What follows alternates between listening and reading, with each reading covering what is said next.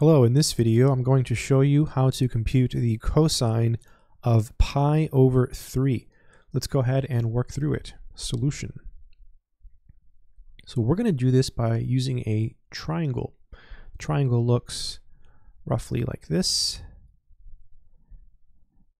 And this is a right triangle, which means that this angle is 90 degrees. I'm going to write these angles here in radians. This is pi over 3.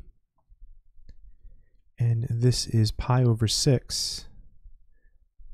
And then this is 1, 2, 3. 1, 2, 3. And then you put a square root. And this triangle together with SOHCAHTOA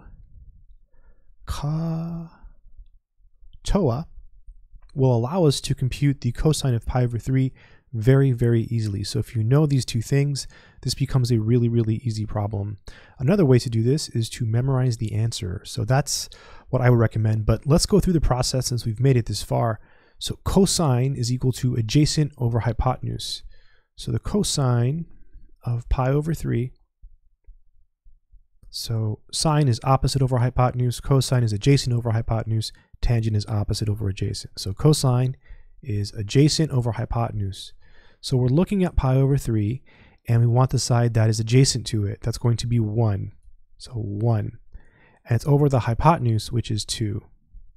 So it's the adjacent over the hypotenuse. Adjacent over the hypotenuse. And that's the answer. So pretty easy.